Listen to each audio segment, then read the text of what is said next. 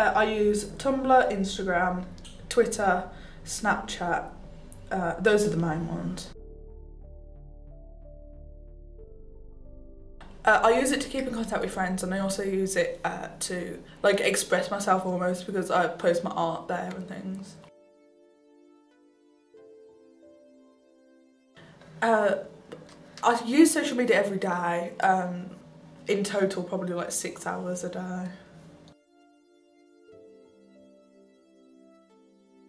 I think it's affected them because it's making them grow up too fast, because they're being exposed to things that like they shouldn't see until they're like, I don't know, 15, 16. Not like super explicit things or anything, but just things, maybe people not being so kind over the internet and things like that, and like language used and things. They're seeing it younger than they should, and they're quite easily influenced as well when they're that young, and turn them into like maybe not very nice people.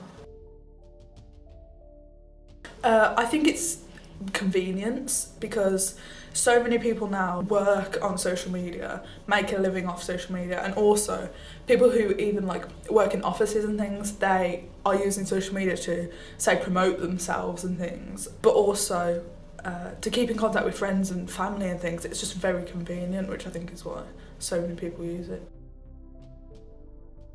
Personally, I don't think so, because social media has brought a lot into the world, like Black Lives Matter, other movements. They've all started on social media about like groups of young people just who are the main demographic of social media just come together, and I feel like social media has helped the world advance a lot, even if it does have some cons.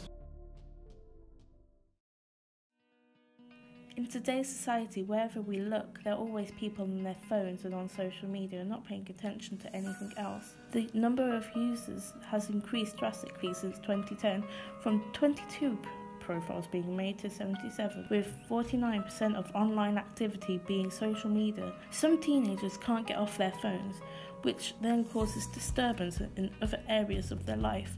For example, education, schooling, to exercise and mostly sleep. Around 2 out of 3 11 to 20-year-olds were getting less and less sleep than recommended. This addiction to social media that some teenagers have isn't all that uncommon. I have to admit that I'm guilty of being one of those people. So I wanted to see how hard it would be for me to go cold turkey and go without any social media for a week. I had deleted all of my social media apps off my phone.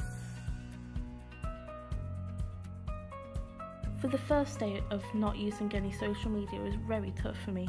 I couldn't be able to message any of my friends, and I started to feel like I was excluded from stuff and not being able to see the news as well as I see my news from Twitter. I wasn't able to keep up with anything. As it got to the middle of the week, I started to feel better with not using any social media. I didn't rely on it, and I just spent my time doing other things as well that I didn't do when I had social media, like play my ukulele more and do more hobbies and going outside. This was good for my mental health and made me not rely on my phone. As it got to the final day without any social media, I didn't really think that I needed it, but I downloaded stuff anyway.